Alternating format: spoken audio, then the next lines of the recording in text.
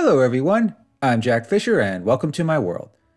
And like many other X-Men fans, I am very excited about the future of the franchise. Between the quality of the current comics, the upcoming X-Men 97 series, and the promise of mutants in the Marvel Cinematic Universe, things have never looked brighter for Marvel's most uncanny heroes. Believe me, that's something I didn't think I'd be able to say 5 years ago. I still haven't forgotten just how bleak things once looked for all things X-Men. But I'd rather not dwell on that too much.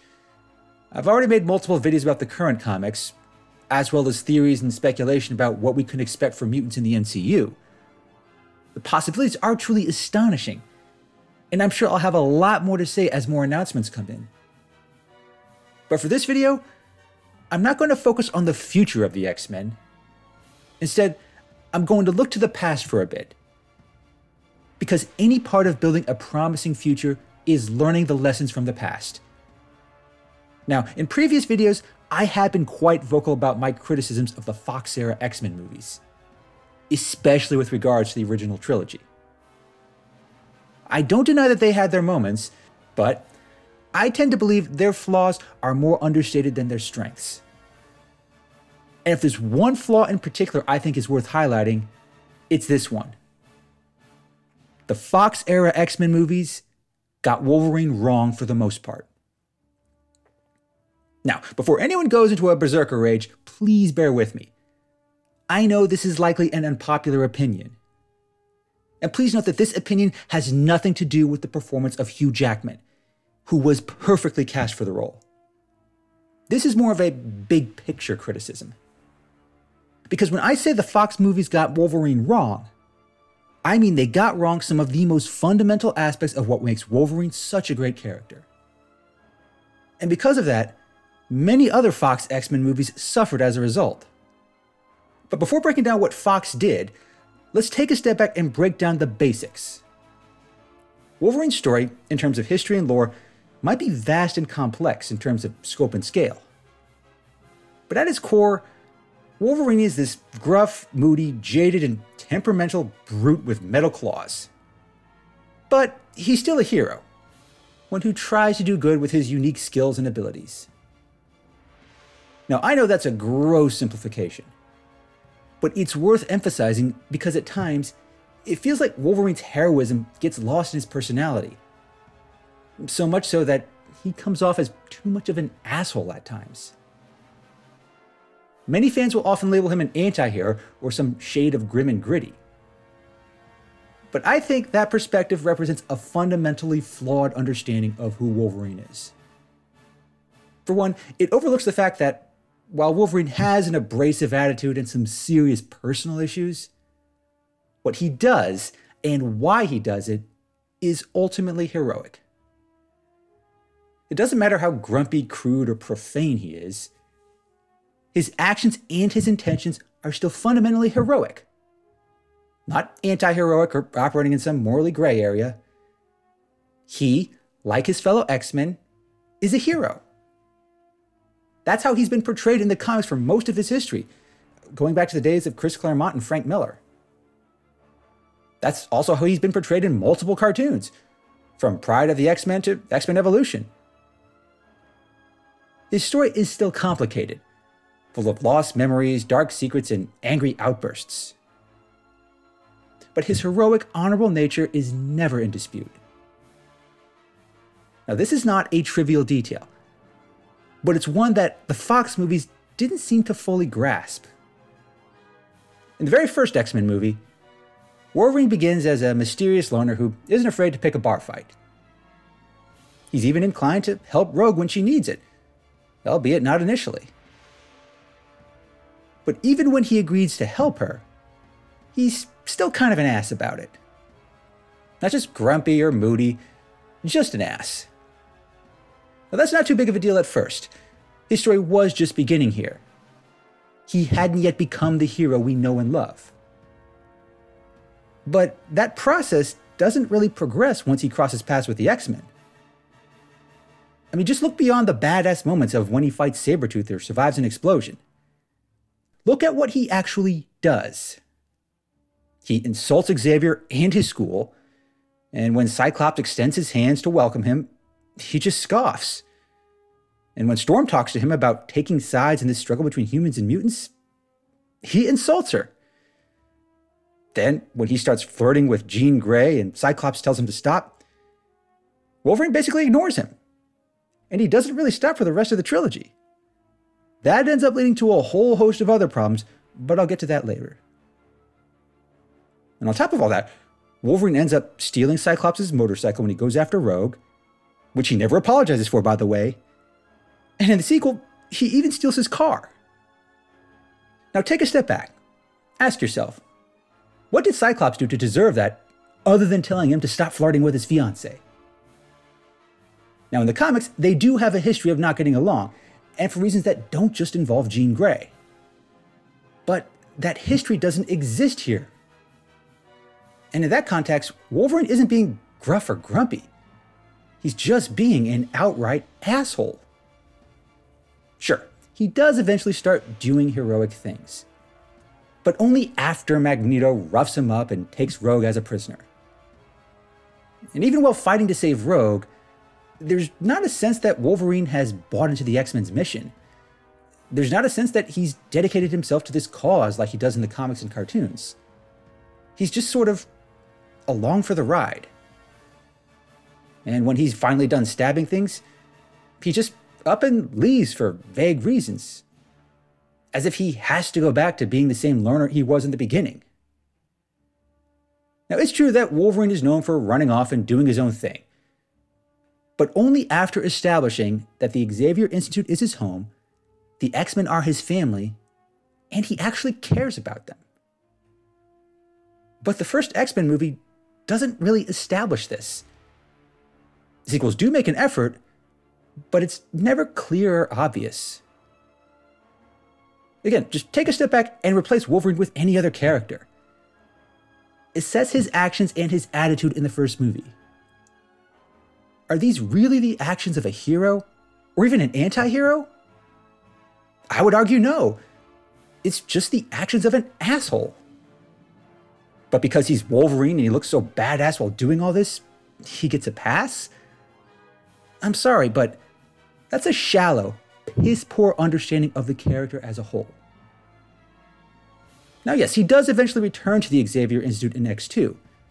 But even before William Stryker attacks, there's not a sense that Wolverine returned to protect mutants like Rogue. He was just kind of there. Maybe he was there because he finally did buy into Xavier's dream. Or maybe he was just there to hook up with Jean Grey despite her being engaged. There is an effort to soften his persona, but it's still frustratingly vague. It's never made clear whether he's back at the Institute for entirely selfish reasons, or if he's really trying to be part of this new family. If you didn't know anything about Wolverine other than what was on screen, could you really be certain?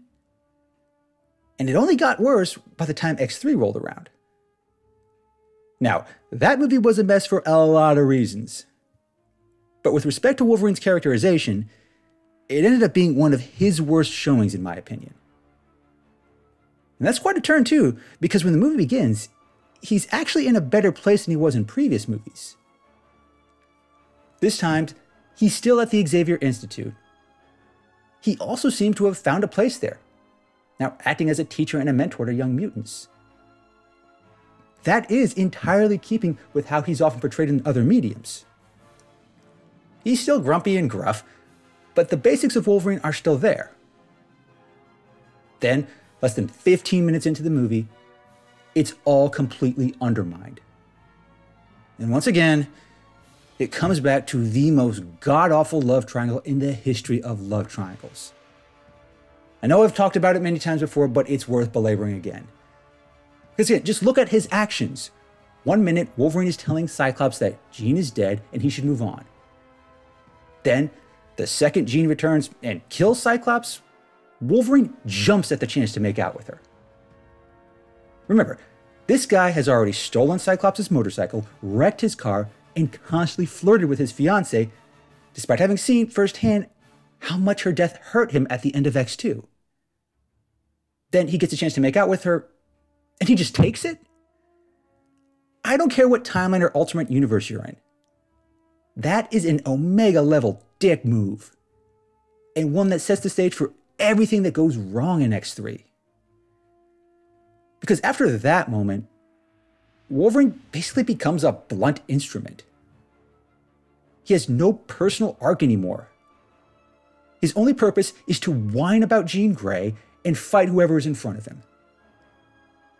The movie tries to sell the idea that he now has to lead the X-Men, but in the grand scheme of things, did he really do that in any meaningful capacity?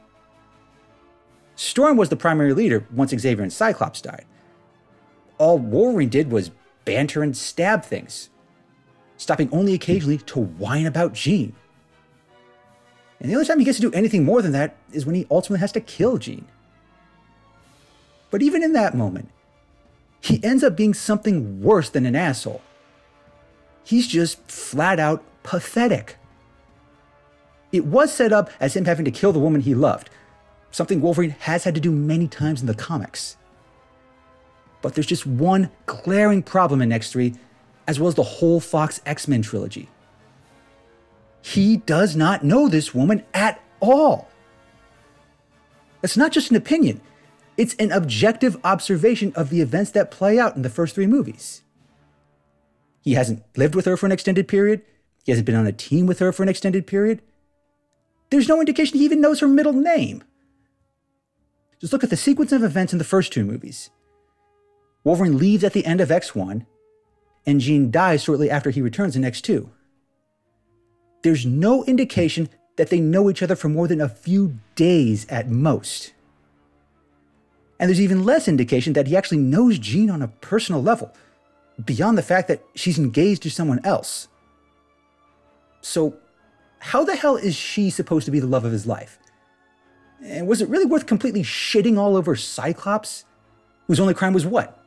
Being in Wolverine's way of a woman he wanted to hook up with? How the hell are we, the audience, supposed to root for an asshole like that? Are these the actions of a hero? Or anyone even worthy of respect? Now, I know I made that point in a previous video, but it's worth making again, because it reveals a lot about Fox's horribly flawed approach to Wolverine's character in the movies. The only time he ever has any emotional depth is when he's whining about a woman who either doesn't love him, dies on him, or is some way attracted to him. It played a big part in the dumb, empty resolution to X3, and it rendered Wolverine one of the most pathetic characters of the entire trilogy. But it still got worse after that. Both Wolverine Origins and The Wolverine did little to improve his standing. I don't think I need to remind everyone just how messy Wolverine Origins was on so many levels.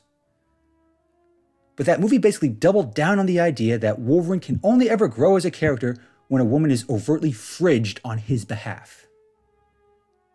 Now, at the very least, he seemed to know Kayla Silverfox longer than he knew Jean Grey. And in The Wolverine, there was a lot more mutual affection between him and Mariko. But still, the message was the same. Wolverine's story can only possess when a woman is involved. That alone is shallow enough, but what brought Wolverine to his lowest point during the Fox era actually happened in The Wolverine. It starts with him having ditched the X-Men because he's still whining about Jean's death. And again, he barely knew that woman. And Wolverine Origins showed that whining about a dead lover is kind of a recurring theme for him. But what made it so much worse was the fact that he ditched the X-Men. The fact that he leaves them after they'd lost Charles Xavier, that is beyond a dick move. Not to mention completely antithetical to who Wolverine is as a character. Because in the comics and cartoons, Jean Grey has died before, and Wolverine has lost loved ones before. But even though he mourns and he suffers, he doesn't just ditch the X-Men. In fact, he usually does the exact opposite, fighting even harder to protect those that he cares about. Him just leaving, and after all the terrible events that occurred in X3, that is unforgivably selfish and weak on his part. And the exact fucking opposite of what Wolverine does in every other medium. And if all that wasn't pathetic enough, He goes one further by attempting to ditch his healing factor. Just because he's so sad over this woman he barely knew that he wants to grow old and die now. That's not the actions of a hero. That's the actions of a total fucking coward. Now, at the very least, I will say that Days of Futures Past and Logan did a much better job of getting Wolverine right. If you manage to ignore the other movies, both do give us a version of Wolverine that's pretty much in keeping with better iterations of the character. But the only way to achieve that was to basically forget all the baggage from the other movies and keep things basic. Hell, I'll even concede that Logan was genuinely good when it came to capturing Wolverine's larger complexities. It really highlighted his anger, his feelings of isolation, and his sense of honor, especially when it came to saving those that he cared about. That's what made the ending of that movie so powerful. But, in the grand scheme of things, I would still argue that Fox has a losing record when it comes to Wolverine. Now this brings me back to the present, and the future of this iconic character. The Fox X-Men movies and all their associated baggage is now a thing of the past, relegated to a defunct timeline. Even though it may be revisited in Deadpool 3, it is no longer the future of the franchise. The Marvel Cinematic Universe now has a chance to reinvent and revitalize this franchise for a whole new generation. And there's no doubt that Wolverine will be a key part of that effort. But what form will it take? What kind of Wolverine are we going to get? Regardless of what happens in Deadpool 3, it sure as hell can't be like the Wolverine from the Fox movies. And it can't be too much like the Wolverine we've gotten from the comics and cartoons. Like every other character iteration in the Marvel Cinematic Universe to date, this version of Wolverine needs to stand out. And it's here where I hope Marvel Studios learns some important lessons from the Fox era. First and foremost, the basics of Wolverine need to be concise and consistent. He is, at his core, a temperamental, cantankerous old man, but one whose actions and intentions are fundamentally noble. Yes, he'll spit, swear, growl, and grunt when helping the X-Men save the day. He may even clash with his own teammates. But in the end, he will stand by them. He'll still do the right thing. And his friends and fellow X-Men will stand by him too, even when he's being a jerk. That's another key component of his character. Wolverine is a jerk. Most everyone who's ever written this character in other mediums agrees. He is a jerk, but he is not an asshole. He's got an attitude problem, but for good reason. And it's not just because some woman he's attracted to dies on him. This is a man who has been tortured, used, and manipulated all his life. He's had his memories stolen. He's had friends and loved ones die because of him. He, more than most, has a good reason for being so grumpy all the time. But he doesn't let that stop him from doing the right thing, protecting the people he cares about, and being the best there is at what he does. It's part of what makes him such a great character to begin with. It's why he's one of the most popular comic book characters of all time. He does what he does despite all he's endured. Being with the X-Men and making new connections, that's what makes him stronger and better in the long run. He'll never stop being a jerk about it, but he will keep trying to be a better man. If the MCU just starts from that foundation, then they'll have a better, bolder version of Wolverine, one who can resonate with a whole new generation of fans. And after what he endured for nearly 20 years under Fox, I say the old knucklehead deserves better. Thanks for watching, everyone, and thanks for joining me in my world. Please remember to like, comment, and subscribe, and until next time, take care and stay safe, bub.